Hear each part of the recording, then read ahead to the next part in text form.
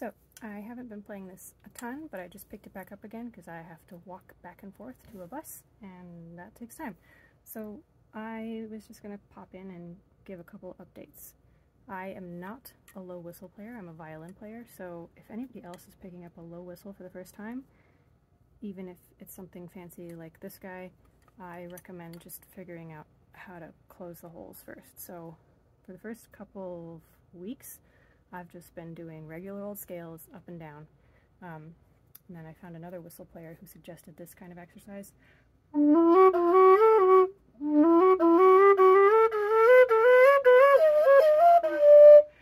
And that helps you get the break, which I'm not super great at yet.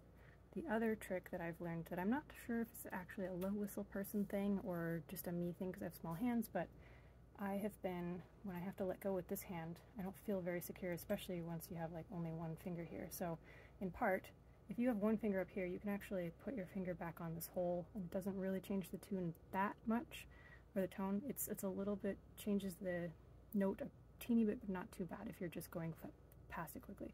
But the other thing I've discovered is if I have to let go of this hand, I rock, and then I can put that finger back. When I rock down here, I actually lose the muscle memory of where these holes get closed, so I have been having to rock back. So wait, that's the difference. So for, I don't know, C to sky, for example, that's where I would put my pinky down, and then I would rock back, put my finger back up.